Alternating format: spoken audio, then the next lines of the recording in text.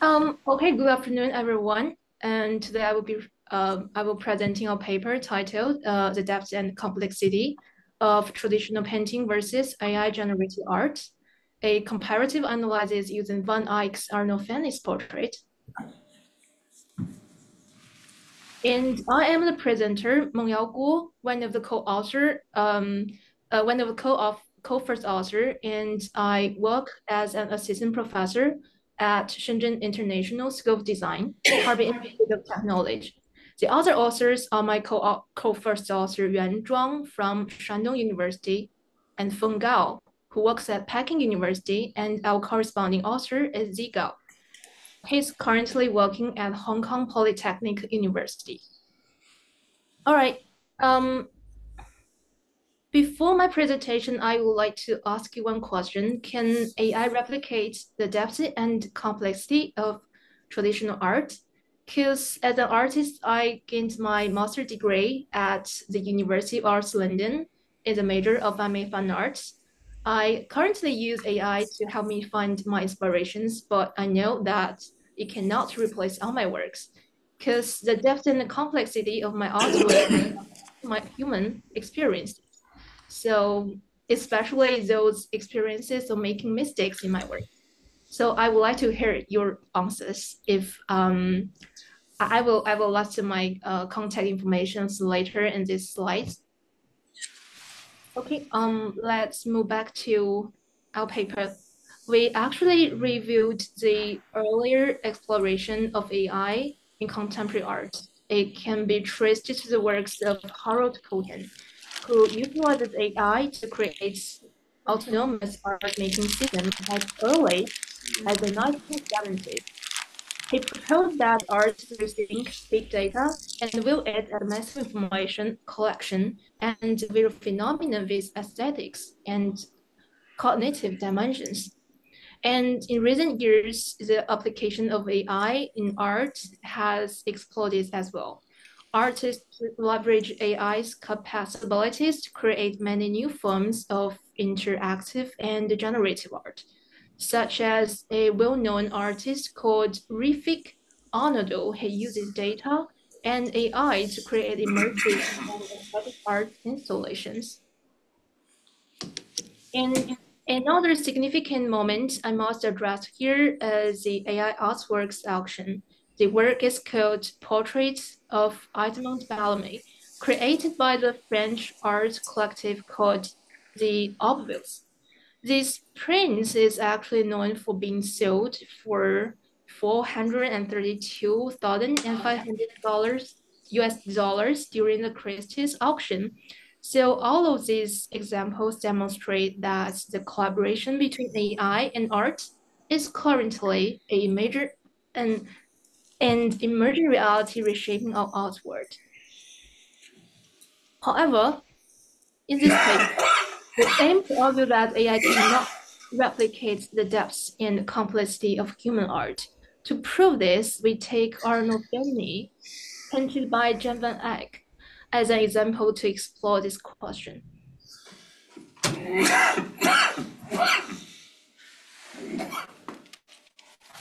Yeah, this one.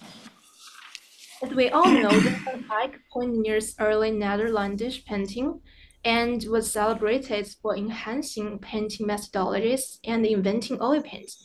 His style, rooted in Gothic art, covered its covered it in many aspects, offering a naturalistic and realistic perspective on the world. So we consider this portrait that's the most representative of the depth and complexity that an artwork has earned. For example, the geometry in this painting, the mirror used in this work is technical mastery, as well as the application of orthogonal, orthogonal projection. Martin proposed that Van Eyck gained expertise in geometry and optics through the mathematical advancement of Al-Hazen, an 11th century Arab mathematician, astronomer, after re-evaluating the influence of Pliny the Elder on Van Eyck. In this painting, you might notice the tiny thing from Christ's Passion in the convex mirror frame. It symbolizes God's promises of salvation for the figures reflected in the mirror. The mirror itself captures and differentiates varied textures and appearances, especially those related to Christ's life on the husband side of the painting. It might also symbolize God's all-seeing eyes witnessing the martial vows and reflecting the Virgin Mary's purity. Interestingly, this mirror also shows two figures at the entrance, one of whom might be the painter himself. This reflection validates the marriage's legality, adding another layers of meaning to this complex work. And as for the technique of mastery, Van Eyck is evident in using thin layers of semi-transparent oil paint to produce a painting ridge in deep tones and brilliant hues, highlighting the Arnolfini's riches through material themes. And regarding the application of orthogonal projection, mathematician Carl Dalleman, James M. Collier, and American art historian James Elkins gave their own arguments on this work to prove that this painting has its own projection method. And you can see all this information here in my slide.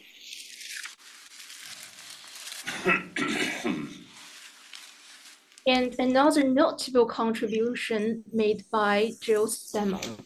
Through his 3D reconstruction, he proposed that Van Eyck's device was even more precious than Da Vinci's perspectival device.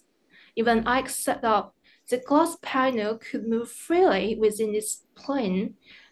This creates a configuration with multiple eyepieces evenly distributed along an inclined axis. This clever arrangement allowed Van Eyck to trace the partial contour of natural objects well through each eyepieces and then assemble them into a complete image, avoiding twisting at the edges of the drawings.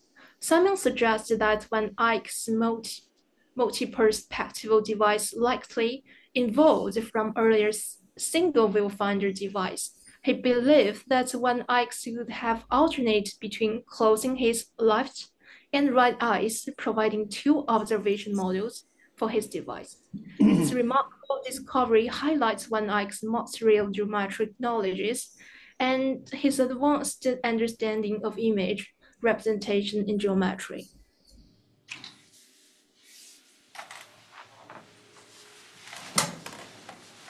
And here is a demonstration illustration where we can see the differences here.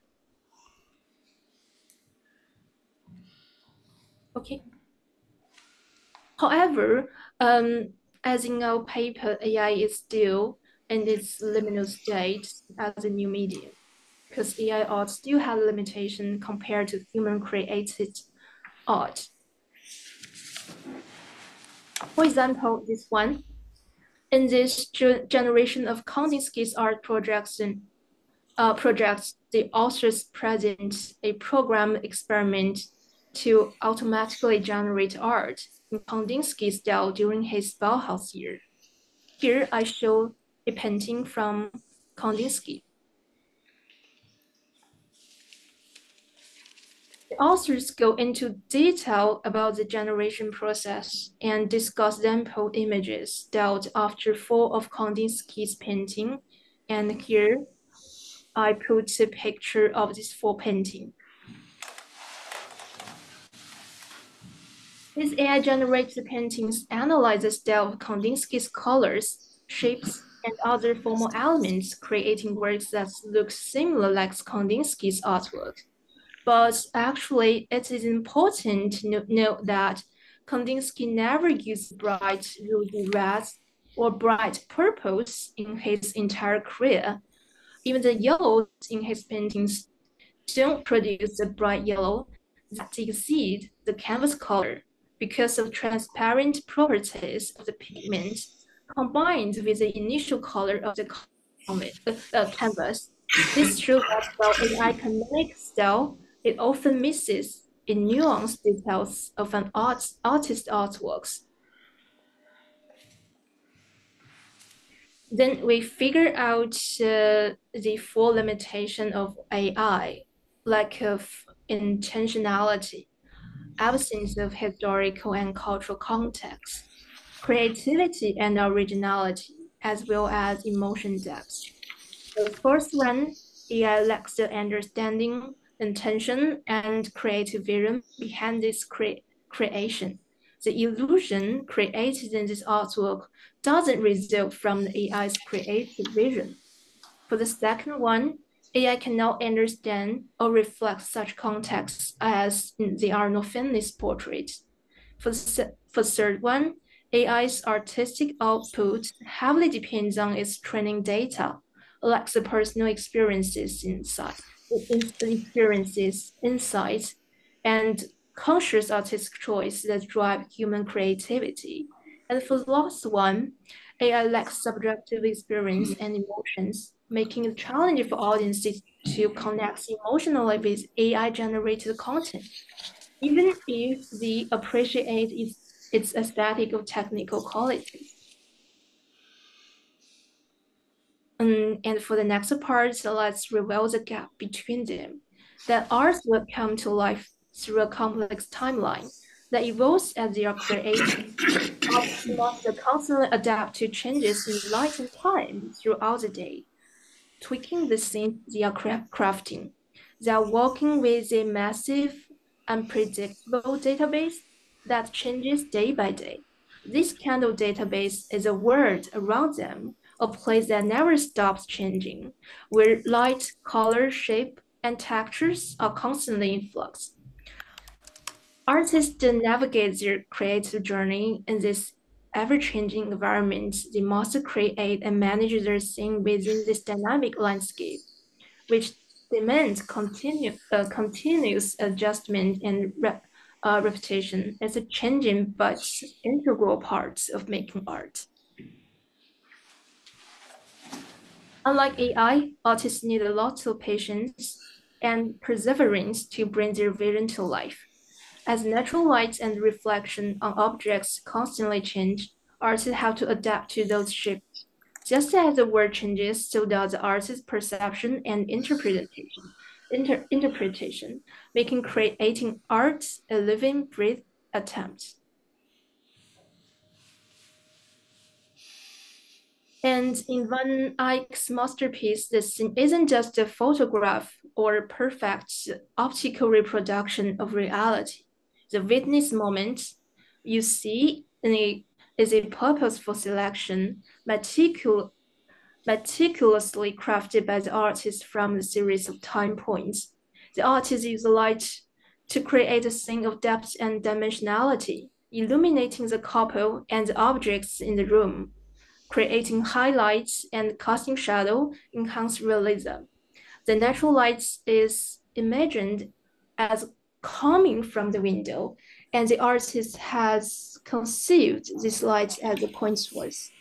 We know that the sun's trajectory changes as sunlight streams through the window during the morning, midday, and late afternoon. So the artist must adjust his optical eye to his more profound vision of constructed and imagined scene. This helps him present the dynamic interplay of light and shadow as accurately as possible.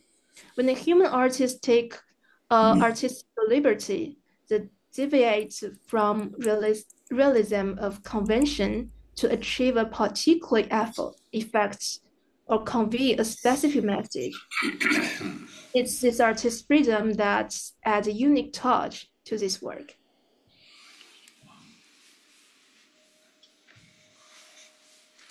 And when it comes to the formal elements in a painting, especially the actual texture and visual texture, AI faces significant changes as well. AI cannot truly understand and recreate the subtle dynamic interplay of light, as I said before, and textures that give a piece of art its unique character. This limitation is clear when we look at intricate texture in oil paints and the visual texture in Arnolfini's portrait, from the richly depicted fabric to the reflective surfaces. The final vision reflects a complex interplay of actual and visual texture. These texture details are important to the painting's lifelike quality and emotional resonance, elements that AI cannot fully replicate. So we find that AI has technical limitations. It doesn't have human experience. AI can replicate patterns and style, but cannot understand or convey the human experience as a human artist can. According to Rong Chen and Yuan, AI can create art which might inadvertently reduce the perceived value of art and diminish the artist society status. Chen believes there are enough human artists and AI shouldn't need to create art. And Terry consider that sense of interplay or the ability to recreate in the moment, something AI cannot reproduce. And the previous art historian have laid the foundation for why artwork cannot be replicated as well. Carl Austin pointed out that the vehicle of the work of art is a kind of thing that has experienced time and remains unchanged when perceived and understood by the outside world, enable the same organizations of material to enter the experiences of different persons at different time. In contrast, AI-generated art doesn't have physical properties that could be treated as unchanging qualities.